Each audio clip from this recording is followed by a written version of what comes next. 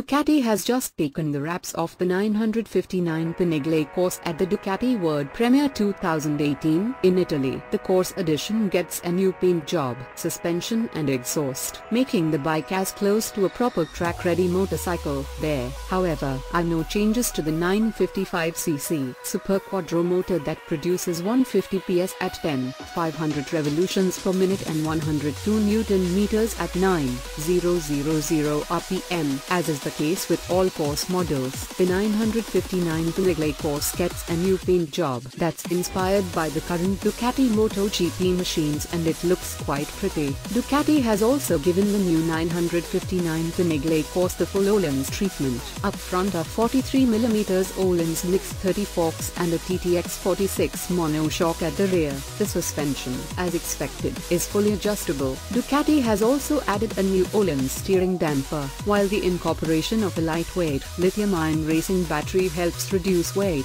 The Ducati 959 Panigale Corse is 26 kg lighter than the standard 959 Panigale. The new, a carpo with titanium exhausts, replete with the race bike-style gauze at the tip, looks beautiful and has been homologated for road use as well. These updates are sure to improve the 959 Panigale Corse's ride quality as well as enhance the track day performance of the motorcycle.